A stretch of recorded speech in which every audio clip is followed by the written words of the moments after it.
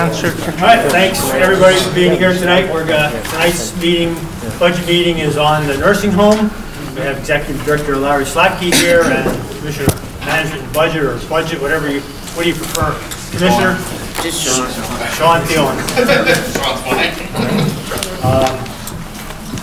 So a little bit unusual. I think first time that we're having two committees. One of our standing committees, the Elder Committee, is joining us, the Audit and Finance Committee, for this meeting tonight. Wanda Willingham is joining us as the chair of that committee and also as the vice chair of the legislature. Why don't we have members of the committees introduce themselves, starting with Chris on Audit and Finance. Chris Fragans, 5th District. Paul Bergdorf, 23rd Colony. Ray Joyce, 13th. Bill Clay, 12th. Joe O'Brien, Colony. Mark Grimm, Vice Chair of Finance. Charlie Dawson, Glenmont and Delmar. One Willingham, Chair of the Elder Care, 3rd Ledge. Rick Touche, 37th District, Clemens. Frank Canisilda, 11th. Lucille McKnight, Legislative 1st. So I'd like to turn over the first set of questions to our chair of the Elder Care Committee, Wanda Willingham, for Larry. And then I'll be popping in with some questions, and then we'll have members join in with some questions as well. So, Okay. Thank you so much. if I could ask you if you're still getting. Okay. So, Larry, let me just jump in here while Wanda gets some of her notes together. Based on the written responses we got from you in your memo yesterday, the first goal you said for 2019 is completing renovation and new construction for D, E, and F residential units.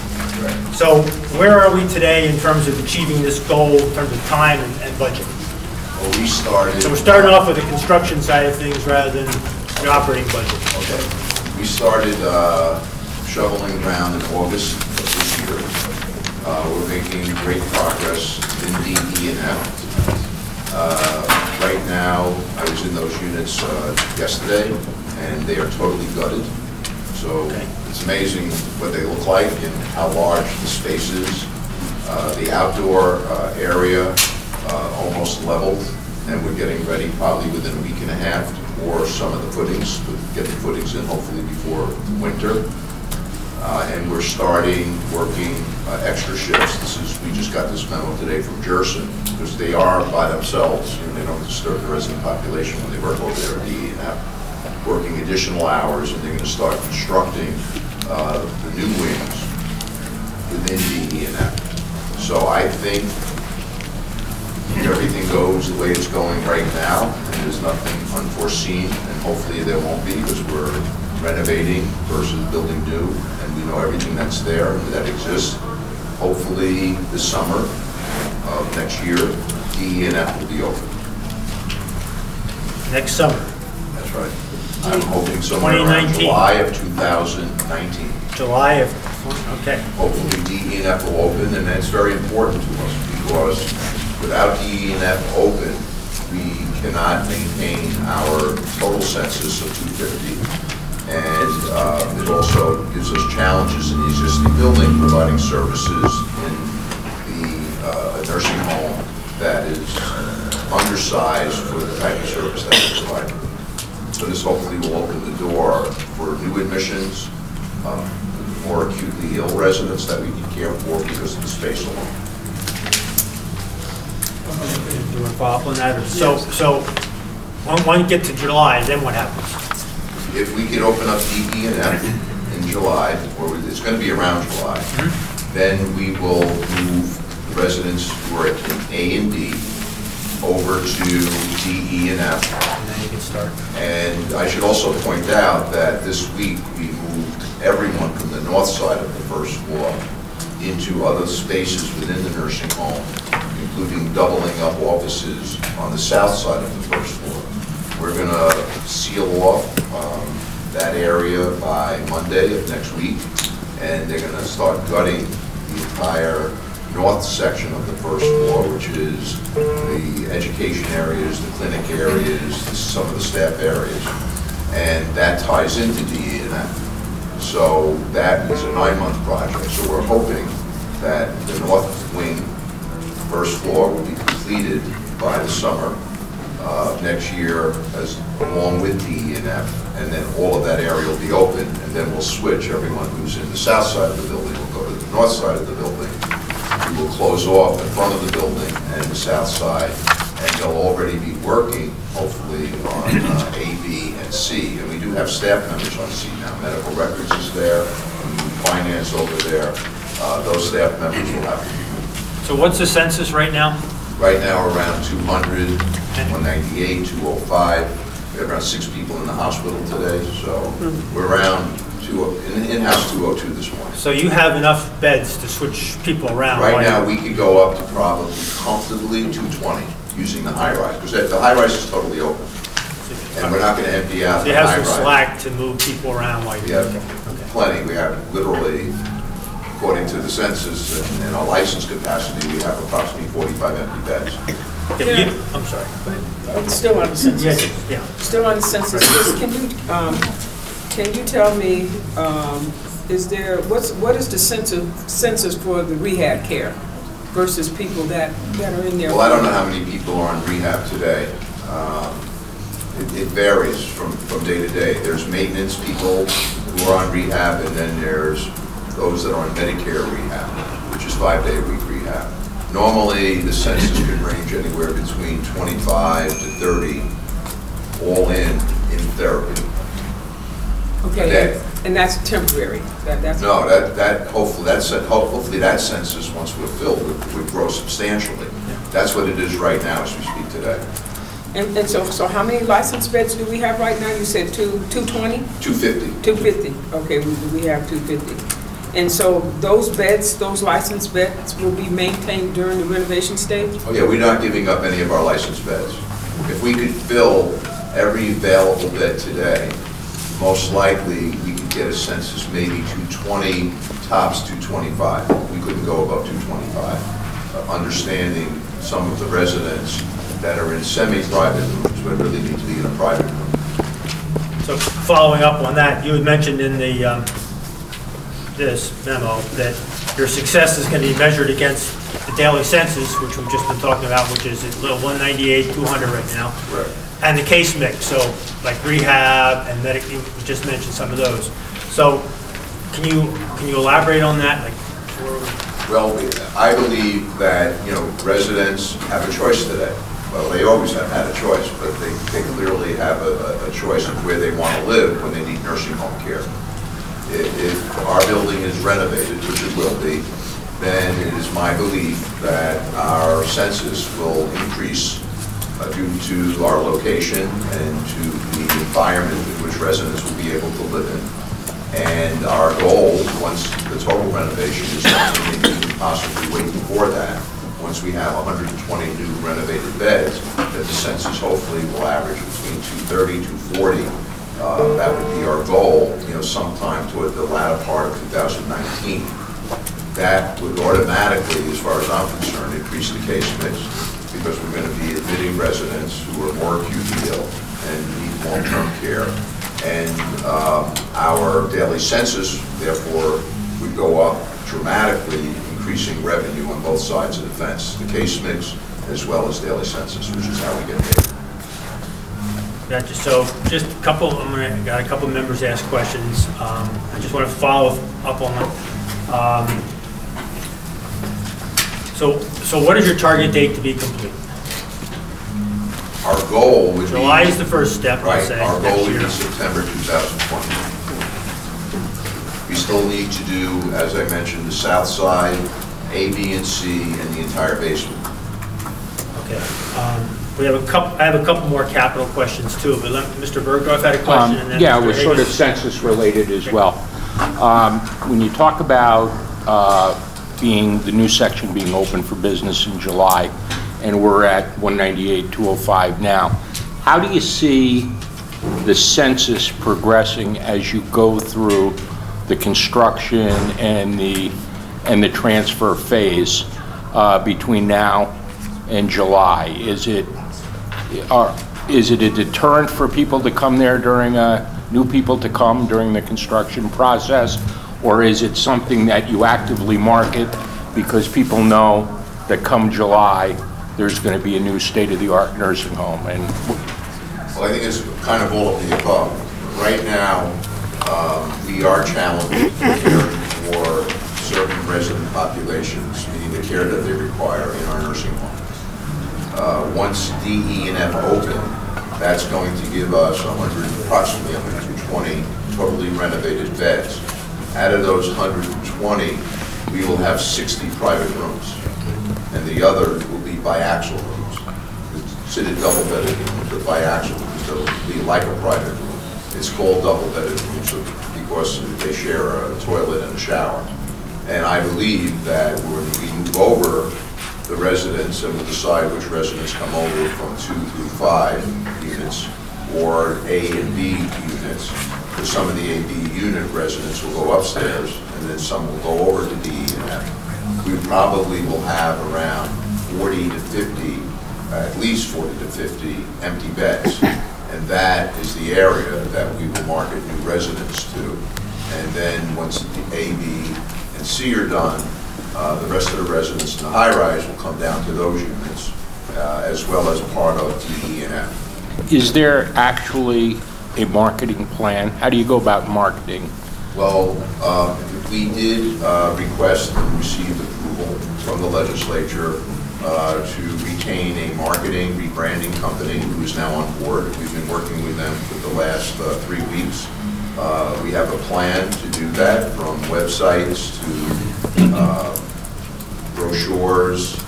I believe that once people see this new nursing home, it's going to sell itself. I don't know that you need a lot of media to take place after the fact, in true advertising. I think nursing homes are filled for 2 reasons. Number 1, quality of care. You have to have quality of care. And number 2, environment. And both of those are probably equal. Quality of care and environment are why people come to nursing homes today. And I believe we're going to offer both. Okay. Chris, you set, and then got Bill. So- Did you have a question too, Frank? I just want to touch on this census number, getting back to it. I appreciate the fact that you're going to market the facility. Right now, there is no wait. If somebody wanted a bed, we could accommodate that? Yes. Up to how many people? We probably could accommodate right now around 20 additional people. And why do you think, I mean, once upon a time, I've been here a while now, there was a major wait to get into the nursing home. Why is that changing? Why has that changed? Well, we're not competitive with our environment. If anyone could take a tour, and I'd be more than happy to do that. But yeah, I've toured the facility, yeah. So, I mean, it's very clear. If you could go to a nursing home that's been renovated or at least maintained, even though it was built 30 years ago, but maintained or have proper sizing for the care that your a relative or a friend may need, they're going to go to those facilities versus our nursing home. So just one hypothetical for you. We finish with the construction, get 10 or 15 more beds filled on a daily recurring basis, but we still have this huge, ability to take another 30 people, 40 people. I mean, that's money we're not generating, right, to pay back the bonds on the facility? Oh, definitely, that's true. So, I mean, I appreciate your confidence in it, but I'm interested to know, what happens if we get to that situation? Well, again, I Or we can't shit out a lot, predict but- that. I really believe, otherwise I wouldn't have recommended it. I'm going to be there. I mean, I voted for it, so Yeah, I'm a firm believer that this nursing home, people want to come to. People have a true loyalty to Albany County and to this nursing home. And the fact that we're able, with our environment, be able to maintain a census of 200, 205, and that only went down over the last year, maybe a little over a year. We were actually averaging 220. Sure. And we're declining mainly because the environment keeps declining. Even though we're renovating now and we've put forth a lot of dollars towards this project, we didn't renovate anything yet that people are living in. We're still living in a nursing home that was built in 1971 and hasn't really been touched in around 20 years. Okay. So that, I think, is the major problem. When people see what this nursing home is going to look like, the 6 communities that we're building for people to live in Albany, in our community, I believe people are going to really be knocking down your doors to get into this place. Yeah, I think next year. I have, you exercise Chairman's prerogative here to ask another question. So what census are you using to base the 2019 budget? Well, the 2019 budget was, I went away from the census, actually. Okay. I believe it became like a fake number, and so the first 4 That's years, honest. I guess I was there. When I mean a fake number, meaning you're creating a census based on filling nursing home beds on a daily basis and what you believe to be the average. When I realized around 2 years, around a year and a half ago, and that was last year's budget and this year's budget, that the census was declining. I didn't want to create a census based on, meaning revenue based on census days. So I based it on the previous year's revenue, okay, and what I believe the revenue was going to be versus a census number. So I didn't, even though it's listed, it's based on what we received the year before, what we believe the IGT is going to be, and what we believe the census is going to be based on revenue. Now, we have increased revenue. Our Medicaid went up, our capital went up, our Medicare went up. All of our revenues went up over the last 3 years. And even though the census has gone down, our revenue has gone up by millions of dollars. Yeah, one of the reasons I ask, if you have a patient census, you build your staffing around that and a lot of your costs. Correct. Theoretically. And over the last, since 2012, the difference between what we appropriate and what you actually spend is pretty substantial. It has been consistently substantial. Yeah, we constantly request in our budget the full amount of staffing required for a 250-bed nursing home, because we don't know where that census is going to go and when it's So going you're to go. budgeting for the, quote, best case scenario in a way. 100% true. But right, we all right. monitor, and I monitor the census to staffing every single day. And as you can see, even though we would like to have some of the openings filled that are on some of these other pages that are not filled, some of them are not filled because I don't fill them because I know what our census is. So, Bill, why don't you jump in here now? We're going to get back to the IGT, which you brought up, Okay. and the vacancies. Larry, what And then determines a patient receiving a private or semi-private room? How do you determine that? What is that based on? Well, there's really two primary ways we determine who goes into a private room. The number one is a private pay patient. If you're a private pay patient and you want a private room, pay for a private room, because there is a difference to a semi-private pricing versus a private pricing. You would get a private room. If you have a behavior that is difficult for other residents or families to live with you in a shared room, you will probably end up in a private room as well. Those are the two primary reasons. And other than that, it's, where you end up by the admission and the care that you need. You may need, even though we don't have ventilators, but as an example, if you had a ventilator, we're not going to put you in a semi-private room because of the space that would be needed for you, as an example. But one of the beautiful parts about this project is we're going to have approximately 135 private rooms. Every single existing double-bedded room today in the nursing home on the first floor is going to be a private room. And no one is going to have that in the space that we're creating it along with the biaxial rooms. There are, like Daughters of Sarah, they do have all private rooms, but it's double the square footage to get there, to clean it, to maintain it, to service it. Half of our rooms are going to be biaxial rooms, but all on one side of the house, the new side of the house, and being built in a way that the square footage is consistent with what a resident would need as if they were in a private room. But it will be a double-bedded room, but biaxial, with the walls separating the two residents, so you'll have total privacy. And so almost every room is going to be like a private room. The only difference is you're going to be sharing a shower and a toilet and a sink, where the private rooms, they're not going to share. So Commissioner, why are you looking at me? Oh, you asked a question. Like you had a follow-up. Okay.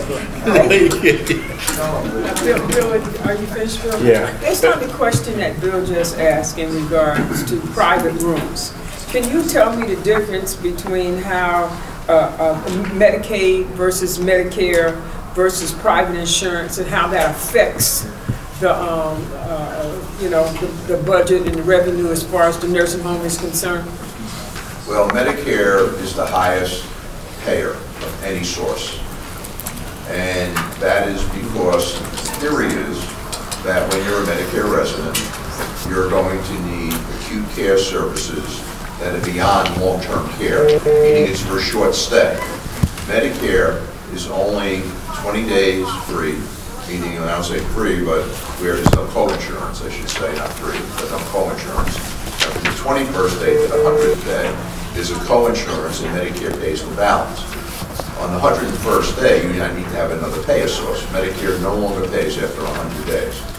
Now, under the new system of reimbursement, which is going into effect October 1st of next year, there's no longer going to be where therapy drives Medicare, which that's what it does right now. If you have a lot of therapy minutes in Medicare, you will receive additional reimbursement, significant initial reimbursement for the rehab services being provided. Under the new system of Medicare, starting October 1st, that's no longer going to be the case. When you come in, they're going to pay by the modalities being given to you, not necessarily the therapy. Therapy is one of the modalities, and that's why I've already transitioned. We began, our staff, we all are transitioning to that new system. And if you remember, I did come to the legislature and started to convert our activity titles to certified nursing assistant titles, because all of the work that's done by certified nursing assistants is captured through modality, where activity people providing the service cannot be captured because they're not certified in our facility anyway. So we're already started to make the transition. Now, Medicaid is the payer of last resort, so traditionally they're going to be the lowest payer of all payers. And now our Medicaid rate will go up significantly with the capital plan, because the capital plan gets reimbursed in the Medicaid process. So those are really the two primary payers. There's Medicaid managed care, there's Medicare managed care, but those are the real two private, those are the real two primary payers. The other are private pays, and the difference is they're paying privately, meaning Medicare is run out, it's the 101st day. They have a couple $100,000 in the bank they have to spend down if they're going to be there long term to a specific dollar amount, and then they will apply for Medicaid, and Medicaid will pick them up. Joe, you ready? Yeah, so what I'm hearing is DE and F is going to be completed next July, roughly? That is the goal. We're on right now, we're on a path to open it up in July. And then September 2020 is going to be phase 2, lack of a better word, is going to be completed.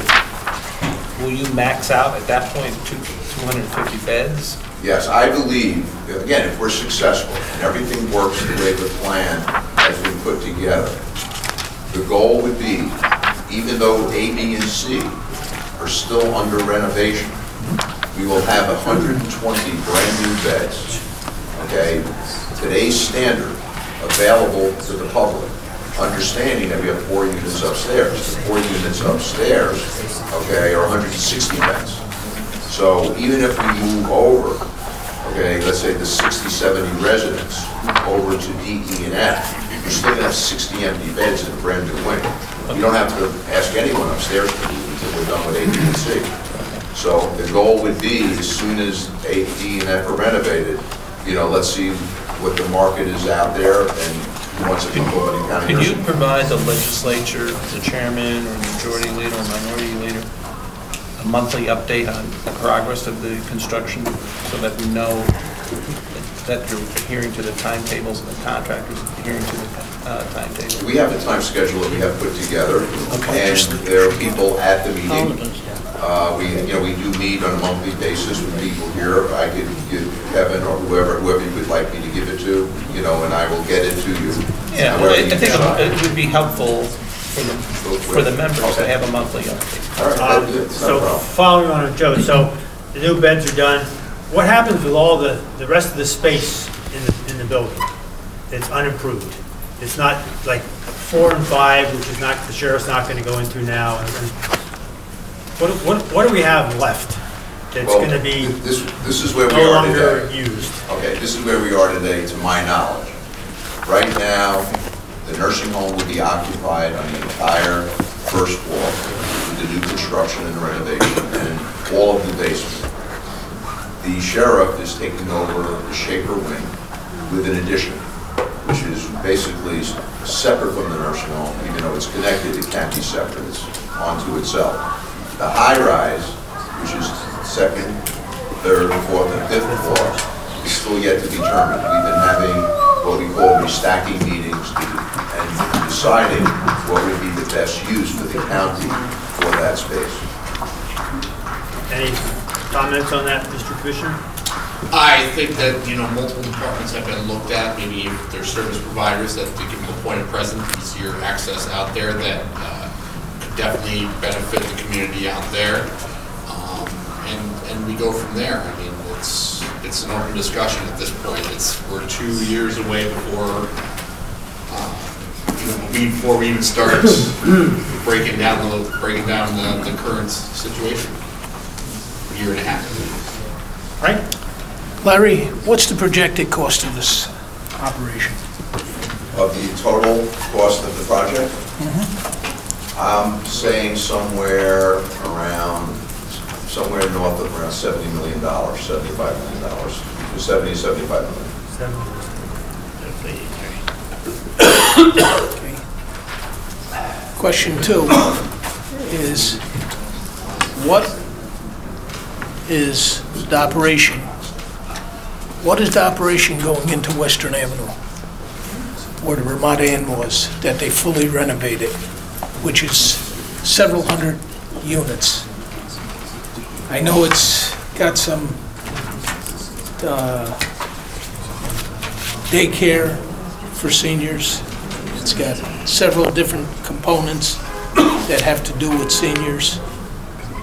Initially, I know it was going to be part nursing home. Are we looking at that when we're looking at these numbers, where we say we're going to have 230, 235? Are we looking that there's competition that's pretty heavy by the looks of things? I believe when this nursing home is completed, knowing that today, and how this nursing home is to an outside person coming into it, and be able to maintain a census of over 200 traditionally, with probably a private census of over 15 to 16 people a day, and a Medicare census that matches that, I really truly believe that we are going to be the nursing home that people are going to want to live in. And I don't worry about the other competitors. We're providing quality care in our environment. We're going to be full. You don't worry about it? No. Chris and wait a minute, Mr. Chairman, Vice Chair, you have a question? Yeah. And then we'll get to you, Chris, and then Paul. Oh, thanks, Mr. Chairman. And then Ray. We've been climbing this hill of Reading for a long time. I think we started at 14 million, you said, Larry. Where are we exactly today and in 2019 with Reading, the imbalance of the nursing home, and how close are we to zero? Well, everything that really is in front of you is an estimate. That's our target. It's a budget. And it's very fluid, and it's constantly moving. I can tell you, looking at past years that have been certified financial statements, at least the last one that I have, shows approximately a little over $2 million in the red. I thought the 2017 said we were 20 million down. 2017? 2017 financial, what just came out last week has us in. Maybe this is a conversation we should have separately. Another question. You say the biggest challenge here in these interrogatories was the lack of professional, paraprofessional staff to fill the budgeted vacant positions. That's with 200. Now, if we go to 250, isn't that even a more acute problem? How are we going to staff the nursing home, given that we're really struggling to staff 200? I believe that that is a more significant issue that we're going to have to deal with than filling the nursing home. I don't believe filling the nursing home is going to be a problem. I believe that there's not enough staff, okay, in general, to supply the need in the region of Albany for the amount of residents that need care. So what does that mean? People want to work in a quality nursing home. People want to work where they can get a decent salary, and even though we give phenomenal benefits, knowing the benefits we give, people really want a decent salary. And they want to work in an environment that's new, clean, okay, and that they have satisfaction in the place that they're working in. So I think that hopefully those things will draw people who work in other long-term care facilities or medical centers or other places in healthcare in Albany will come and work for us. We don't need a lot of people to fill the vacant positions. But if we fill them as the nursing home residents come to us, hopefully, and they both move simultaneously, hopefully everything will work out. But I'm telling you right now, this is a national problem, not an Albany problem or a state problem. I just got back from our national convention, American Healthcare Association. Staffing throughout the United States, especially in long-term care, is a problem. And that we're all dealing with it nationally. The government is, the associations are. So what are you paying comparatively, kind of following up on Frank's question, for RNs and nursing assistants versus the people who are going to be working in the facility? What's the name of that one you were just talking about? You know, I don't know if it's called Premier or I'm not sure. It's on Western Avenue. They finally put the sign up a few days ago. Oh, okay. So I mean, you say we're going to have a nice facility, we have good benefits, they want a salary too. What are you paying versus the competition? Right now, and I'm going by the mean salaries of Albany. I don't know what every nursing home is paying because there's different salaries even within a title. But the average in Albany is a little over $27,500 a year base pay for CNAs. Certified nursing assistants, the average salary is $27,500. In our nursing home, the starting salary is $24,350. We're dealing with that issue right now at $11.99. We're in negotiations. We're trying to resolve it. There are some differences of opinion of how it should be resolved. But we're working on it. When you talk about registered nurses, our LPNs, licensed practical nurses, are fine. We're in the ballpark there. However, our registered nurses, our starting salary is around $54,000. And I will tell you that RNs are not going to work at $54,000. It's just not going to do that. Most of the people who are RNs working for us, okay, have been here a while. When someone leaves, it's very difficult for us to fill those positions. I would say the starting salary and average there is probably more like $57,000, $58,000 to $62,000. And we are in the ballpark with supervisors. Our supervisors make over $71,000 with our benefit structure. And not surprisingly, we haven't had a turnover in that position in most of the year, maybe a year and a half by now. Chris? Yeah, I just want to quickly follow up on that, Larry. So you're telling me that the fringe that's offered through the health insurance and the retirement, that is not adequate to bring us up to more of a level playing field with those nurses who don't get those benefits that work in the private sector? Correct. Really? Really. And I'll give you the reasons why. And it's very, very simple. When you're 28, 29 years old, you're not thinking about retirement. You're not thinking about retirement, you're not thinking about health. Especially and millennials. Receive their health benefits through the emergency room for years. Sure. To us.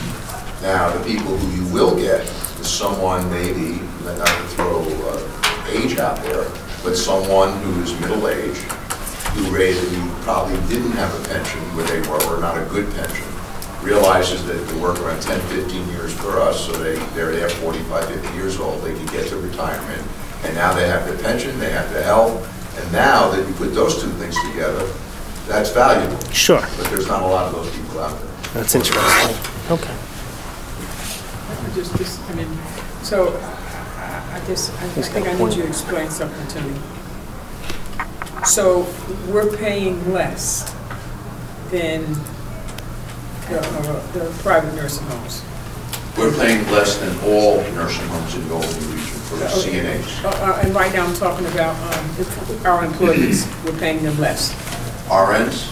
So CNAs were about 3,000. Oh, we're about $3,000 less per year for CNAs, that's correct. So is that across the board as far as our employee pay? We're paying less? No, that's not. That's only. That is true for the newly hired people, which represent approximately 40% of our workforce. We have CNAs that are making $33,000 a year.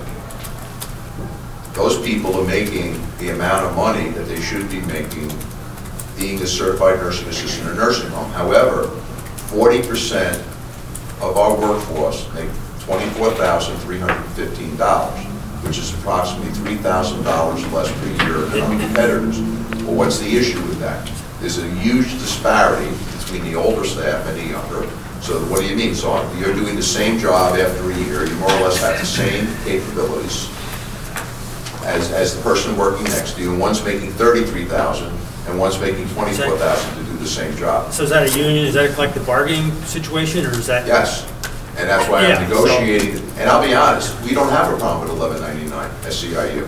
The problem is working with the staff and trying to get them to understand that we have to take care of this disparity. So clearly, the people on the lower end of the earning scale are not competing. The people saying, why are they getting this dollar amount and we're not getting the same amount? Because you had come to us last meeting and the meeting before saying how some staff were willing to give up part of it. They're trying to work with each other informally. And we did that. We know not informally. Formally, that was nicer. That's the other union. The professional union made a conscious decision over the next 2 years, all of 18 and 19, to give up part of their income. These are the highly compensated people, and to give it to those on the lower end of the pay scale. And that is not happening with the current situation at our facility, and we're dealing with it and trying to, we're negotiating. We're trying to get it done, and we're not negotiating with $11.99. We're negotiating with our own staff to get this done. So let me just ask you something then. So we could go up to we'll be up to 250 available at some point. Okay, so as far as the average census in nursing homes around here, how do we shape up with, let's say Daughters of Sarah, or, the rest?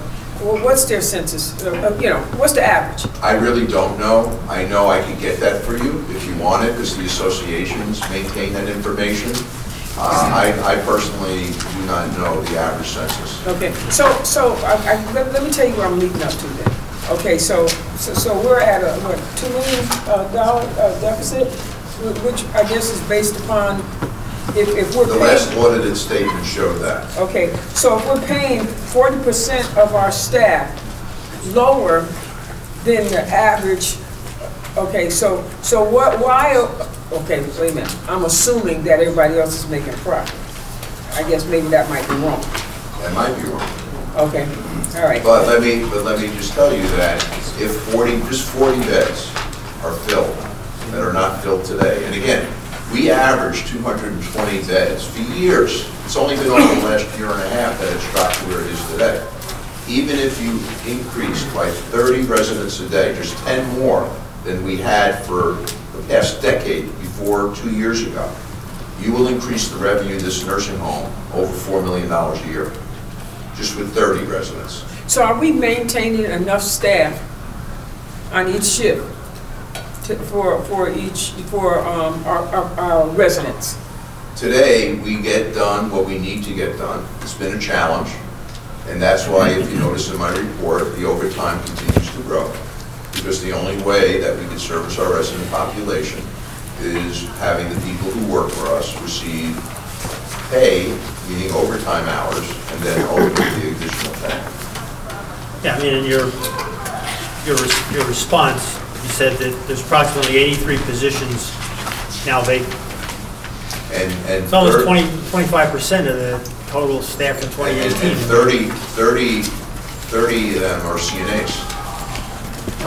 But then again, we do have a census of 200 versus 250, so I do average that out. Even though I have 30 CNA openings, You I don't have need 50 30. empty beds. I don't need 30 CNAs.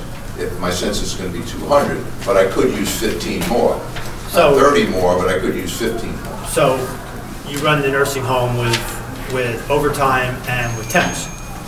We have fill very few temps, and by 25. the first of the year, we're doing away with them, because they're giving us like probably maybe 150 hours a week. If that, the temp, it's just a waste of our time dealing with them. Okay. So we're going back to the old system that we had, and which seemed to have worked better. So we put all the money back into the budget, back into the lines, and we're going to continue to try to recruit people to work in the nursing home. Ray, Paul, do you mind waiting a second? Sure. Let him ask the first question. You still had that question? I think so. You're forgetting, remember what it was? Sorry. 30 minutes ago, but that's all right. It's good timing, I guess. It's specific to the CNAs. I thought maybe 9 to 12 months ago, we were talking about a partnership with, I think it was Mildred Ellie, and I don't know if that's in place now, and if it is, how many CNAs can we expect out of that program annually? Is it an annual program we're going to be putting? It's not, it's more than an annual year of training, but if it's a recurring program we do annually, keep it. Yeah, we are in partnership with Mildred Ellie. All the papers have been signed. These are the issues, okay? Mildred Ellie in first class, we had 6 people, and it's virtually every 2 to 3 months we could have another class, or we could have classes run simultaneously, but it takes around 3 months to get someone on board working for us. So in the first class, we had 5 people. Today, only 2 are working for us. We didn't pay, and by the way, we haven't paid Mildred Ellie any money yet, because the agreement with Mildred Ellie is they have to work there a certain amount of months before we even pay them. So right now, out of the first class, we only have 2 people working for us. The second class, we had 8 candidates. 2 left before the class started, 3 left during the class, okay, and it left 3. We're hoping to get 2 of those 3, which will be a total of 4 over a 6-month period. So once they come out of the program, how long are they locked? I believe they're locked into 2 work? years. 2 years for Albany County? Okay. And it's really not working, in all honesty. It's not working. So, and it may not be working because of the school that agreed to do this with us. So we are actually setting up a meeting over the next 2 weeks with them to see if we can figure out a way to get this done with them, because our agreement is with them. But if it doesn't, then we're going to reach out to other schools, like BOCES and other schools that maybe will have better candidates for us that will make this commitment. This is why it's good we have the chair of the personnel committee here, and Ray. We have the chair of the elder care committee, Wanda, to work with you over the course of the year to try to get ahead of this, because we know the problem is coming, right? Well, Members of the committee who have questions are Paul, anybody else on, and I have this question, Sam, back there, and Doug will have a, go ahead. We've been talking about the expenditure side and staff. Just want to go back to the revenue side for a second. Based on what you've said, let me see if I understand this. The Medicare and the Medicaid rates are set in statute, right? Pretty much based on the variables that you have for the nursing home, the methodologies that they use. So when people make a decision, I don't want to say it's not their money, but it's programmatic funds. So they're making a decision based on quality of care and what the place looks like, which is where you think we're going. On the private pay side, how do we compare how do you structure price? And how do we compare with the Daughters of Sarah and the Teresian houses of this world? Because those people, it would seem to me, also, they are maybe using their own money. And if it's going to last 14 months instead of 10 months, there may be a decision for them to make. How does the attraction for private pay work with pricing at a facility such as this? Well, number one, we have lower rates than Daughters of Sarah and Teresian House for sure. Much lower, probably around $100 a day lower. Okay. You can never charge a private resident, of course, lower, not of course, but lower than the Medicaid rate, because Right. they pay our last resort. The way you traditionally will establish the private rate is based on your Medicare rate. So if you look at your average Medicare rate, let's say it's $450 a day as an example, and Medicaid is $350, you'll probably set your private rate at $500, somewhere above the Medicare rate traditionally. And there's no rule to follow. It's what the market will bear. Unfortunately, the way our system works for those that have dollars, if you have them, you use them up until you go on Medicaid. Some people will never go on Medicaid using their assets. But it's based on really just what the market will bear. Okay, but you're telling me that people, because of our rate, can see an advantage of going to Albany County rather than one of the others. There's no doubt, and that's why I believe we probably have the amount of private pays that we have, number one. And in addition, I don't know that there's any nursing home in our area that has more managed care contracts than us, because we're able to negotiate a rate with the VA and with other managed care companies such as Optum and others, which is United Healthcare, where we get almost all of their people, because our rate is so significantly lower than the other nursing homes, and it's based off the Medicaid rate. So they'll pay us equal to our Medicaid rate, or $10 more over our Medicaid rate, which traditionally is based on cost. Not anymore, but because we get IGT, that's true, and that's how it's established.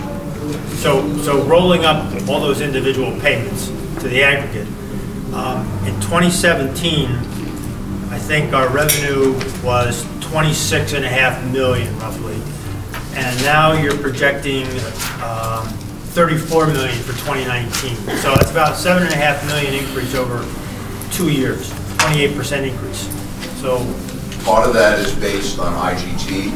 Part of that, we'll get to that. Yeah, part of that is based on the fact that we now have our receivables under control, and we're able to. But I thought the IGT has been roughly $9 million. Around 9 point. Right now it's 9.4 million. 7 to 9. This last one was around that, yes. Yeah, around 9.4 million. So that's not really explaining. But I'm going to tell you what happens. Hoping it's something else you're going to tell me. Well, this is what happens. When bed census goes up, everything generates in a nursing home called bed census, and so does IGT. But our bed census seems to be down. And that's why IG flat. That's why IGT became flat. What happens is, if we can increase our bed days, our Medicaid bed days, so IGT is Medicaid bed days. If you increase the Medicaid bed days, let's say by those 30 residents, so it's 30 times 365. If you're able to average that, you're going to increase probably our IGT, where instead of 9.6 or 8 million, which it's been, it'll probably be over 10 million, based on Medicaid days. So 2019, you're expecting the IGT. We're expecting that we're going to get more IGT if we can fill our beds. Everything's based on getting the nursing home complete and filling the beds. Without the beds being filled, then there are always going to be issues. Then you're working off decreasing expense to cover what you need to cover to pay your bills, and you don't want to be there. For the benefit of myself and the other members, can you, in layman's term, explain the IGT to us again? What's going on there with the state? We transfer. Well, all right, where it comes when we get it, when we receive it, where does it show up in our budget? It's not showing up in the nursing home. Well, I'll let Sean explain that. The payment back. So the way IGT So we pay, So we'll do it, I'll try to maybe give it a little simple. So. Very simple. Very simple. You have a pool of money set aside for IGT. It is shared by intergovernmental transfer. Yes. So the governments were transferring between the county and the state of New York. Yes. And just the county and state. The feds aren't involved in this. Yes. Money comes from the feds. To the state. Okay. The state is part of Medicaid. Yeah, but because it's related to Medicaid. You were saying that before. If we raise the bed census of Medicaid, the IGT is going to go up. Well, what happens is this: the federal government will take care of all government entities through an IGT payment, because they believe, because of the mission of government entities, they need different type of support beyond the normal reimbursement. They created the IGT system, especially hospitals. So the feds, okay, will give X number of dollars to the state. They have certain obligations in order to get that money. After they receive that money and CMS approves it, and it's a specific dollar amount, they divide it up. CMS is a federal They term. divide it up based on, for nursing homes, based on their Medicaid days. Yes. CMS. So CMS. Center for That's the Center for Medicare and Medicaid. That's the feds, CMS. So- What's Go ahead, that stand Sean. for? So that dollar amount is put into, we'll say, a pie. And we're slicing that pie based on how many Medicaid days you provide. At our nursing home, how many Medicaid days we provide at our nursing home is going to result in a Well, state it's pay. every nursing home gets Medicaid days. Okay. That gets divided up, and then you get your portion. Now, if people leave, and that's why we got an even bigger windfall in the last couple of years, I think 2 years ago. If people leave that pool, they don't get their piece of the pie, so to speak, because they're not generating Medicaid days. But even though the money stays the same. Like the government entities that were sold, meaning nursing homes, every time they sold a nursing home to a proprietary or not-for-profit, your IGT went up. Because their Medicaid days were taken out of the system. And it was more of the pool money. Your Medicaid days stayed the same, but there was more pool money. But you were just saying before, we really want Medicare days, not Medicaid days, because Medicare pays more, Correct. That is true. right? So if- Private. So that's the challenge, and that's running a nursing home. So- It's 100% true that if you can admit a Medicare resident and keep a Medicare census of 20% as an example versus 10%, you're going to pay probably double your Medicaid, if not triple your Medicaid rate, even with the IGT. So what's Double the- even with IGT. What's the ideal number of Medicare days? Well, I can't tell you days, I can tell you percentage. Okay. 20%. 20 would be great, you're not allowed to go over 25. Because when you're receiving the money that we're receiving in reimbursement with the CON, you had to sign a document that you had to maintain a census of 75% Medicaid residents in your building. So That could are- also be managed Medicaid or Medicaid. Are we at that ideal number? Oh, no, it's not even close. And that's why there's so much room for us to grow. We're holding our own, mainly because of the IGT. So just, Sean, where does the money show up in the budget, the IGT? You get your revenue in the nursing home, out of MMIS 6100, the payment goes out. Medicaid Management Information System, NMIS, MMIS. That's your Medicaid line on the revenue side. on the expense side. It comes out of social services. So that's the money we're sending money to the state, Right. and then we're getting money back from We the have to state. give them half, and then they give us the whole thing. And why are we Then giving clear them it. half? So that they can maximize what, As, yeah, right. Yeah, this is getting really perverse. So the deal is that you have to put. what we send to the You state, don't put up what the we upfront. send to the state is under MMIS. Yes, And where does it come back in? revenue in the nursing home. It's in the nursing homes, in? Yes. Oh, okay, got it. Okay, we're good. Doug, you want to ask about energy? Yes, how'd you know? The 2019-23 capital plan, we approved what, how much? $4 million Yeah, for energy upgrades?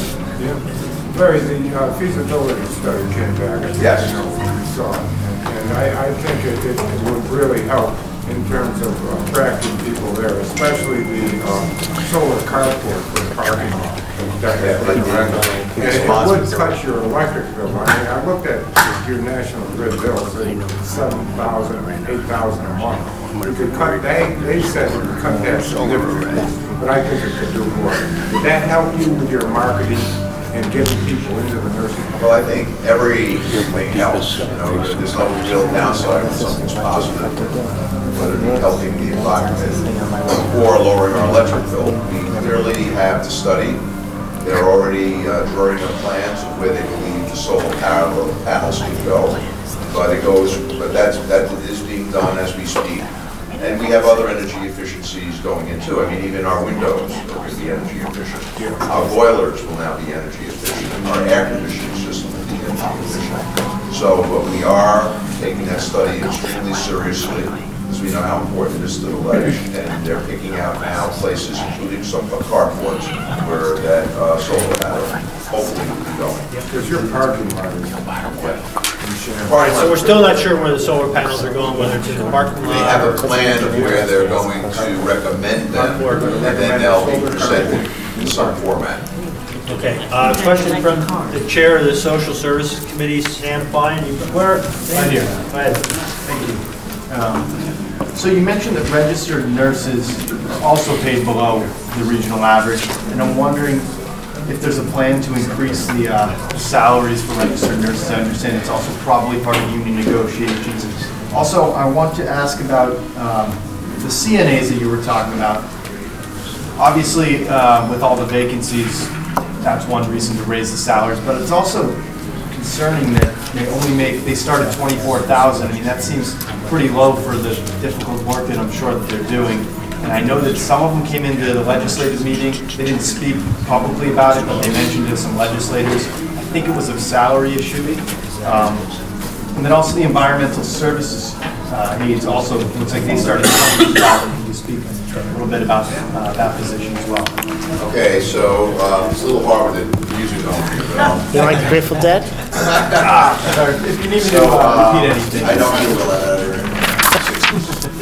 So the first answer, well, I'll try to answer all of them, but not necessarily in the order. We, in management, and I think everyone in this room agrees that certified nursing assistants should make more than our starting salary of $24,000, and so do I. So does 1199 SEIU, and they're totally behind the agenda of increasing that and taking care of that. This is an internal issue with existing staff who are new versus staff who have been there for 4 years and have a revenue that is much greater than the starting salary. And we somehow have to make those two ends meet. We're working on it. I'm confident that eventually we'll meet somewhere in the middle, and everyone hopefully will be happy. Now, the issue is, does it help? You know, just because you increase something from 24,000 to 27,000, which is the mean in our area, doesn't necessarily mean they're going to be flocking to our nursing home. What it means for me is I believe we'll be able to retain staff and then hopefully recruit staff with a new nursing home and a better base of salary.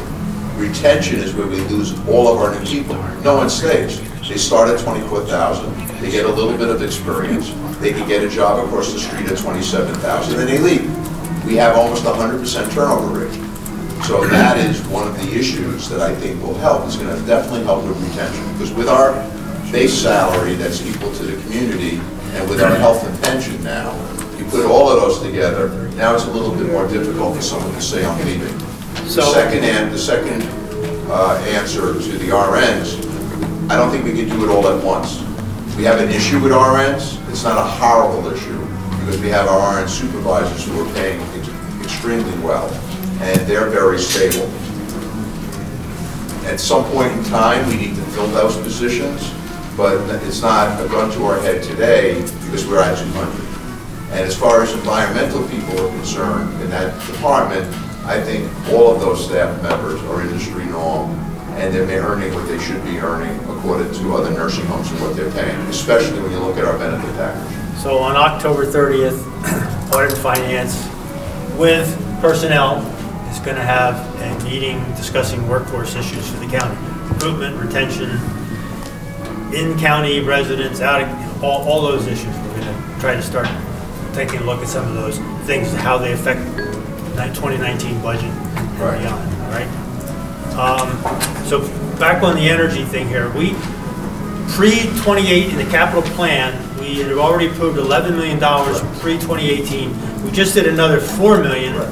So how much is that of that's going to, has any of that $11 million been spent, Sean? And are we gonna, where are we going to be at the end of 2019?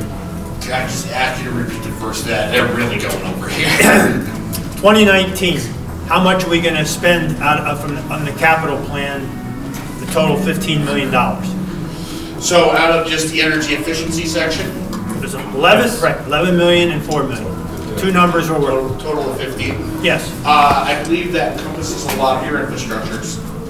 Tell me if I'm wrong. So that's going to, the majority of that, you know, your Windows is a big chunk of that. You know, your boiler system is going to be a big chunk of that because you're still operating boilers from 1972. You know, they've been retubed and upgraded, but you know, and the lighting throughout the house is still, you know. So all that Larry was just saying is going to be done. All of that's going to be done. Right. It's all going to be, you know, it goes in your staging. You know, the first part is going to be the D and F section. That, of course, would have your lights and your windows and done at that rate. The basement, I believe, comes after that. So the basement's going to include your boiler plant, which is a big part. The basement was supposed to be done by July next year. The basement, they won't start the basement and the kitchen. We're gonna gut it. We're gonna empty everyone out. So they'll have it to do as quickly as they can. Probably sometime March, April, as soon as the weather clears. If it's a very cold winter. 2019. 2019, correct? Yeah. So when they start the basement, What we spent. which should be somewhere between March or April, depending on weather, that's my understanding from a contractor, a 9-month to 10-month project to do the basement. So boilers are expensive, so that's in 2019. Boilers are expensive, and you like to do them in the summertime when you don't need them. Right. So they're going to start as quickly as they can and finish before the winter. But none of this addresses the electricity issue per se. Well, lighting does. The lighting would be a big Lighting would be section. reduced. I don't know if you were looking at all utilities or just, you know, because, you know. But we're not just talking generating, we're talking saving the use of it, right? So, yeah, you would be starting to see some of that take effect next year with the completion of the full facility. When you start renovating, that's when they're going to go through and do all of your lighting, all of your... So what's the number out of the 15? How much is going to be spent in 2019? We're anticipating well over half of that. Well over half. Okay, thank you. Any other questions from members of the...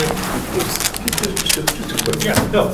I just wanted, John, in terms of the salaries that we pay, how does that equate to minimum wage? How does that equate? Well, you know, as minimum wage creeps up here, the lower tier, CNAs, the housekeepers, you're starting to encroach on their salary.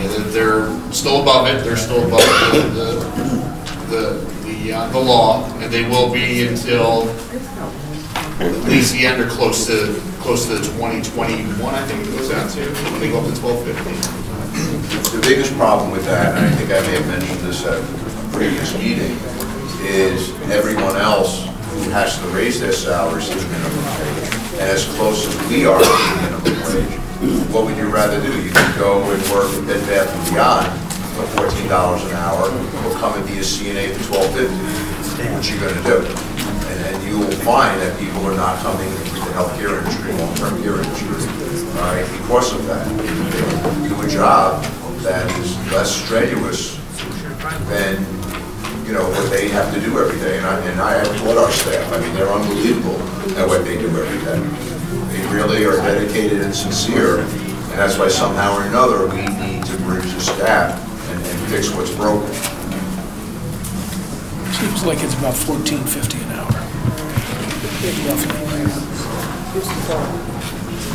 Chris, did you get your report? I'm all set, Paul, thank were you. you there? Okay. You all set? You all set? Anybody else have a question? Anything you want to say to wrap up? Well, I appreciate, in all honesty, everything that everyone has done for me since I've been here, and the continued faith in what we're doing at the nursing home. We have a phenomenal team, you know, here, putting everything together, Sean and others, work back there, and the people of the county executive's office, and we couldn't do it without the legislature. So I just thank you for having faith Well, and I'm trust. glad we're able to have you here alone tonight, just focus on the nursing home. Is that important to Well, I us? appreciate that too, and. Even though, as you know, I'm not the biggest proponent of doing it because of all the issues you raised. I know, but I'm glad you're confident. I'm not going that we're gonna make to it work. say, let's wait and see what happens. I believe in this project, I've always believed in this project once we started it. I think that everything that we're putting forward today and the things that we're asking of you are going to come to where they need to be, and it's a process, and it's going to happen. And I thank So, you for Larry, we will probably be following up with some maybe additional written questions where we appreciate your being available for those. And also, next year, I'm going to make the announcement right now, we're having this budget review meeting at the nursing home. I hope so. Okay? Right, you said that educational wing is going to be done, right? Right. Have to be quiet. Motion to adjourn.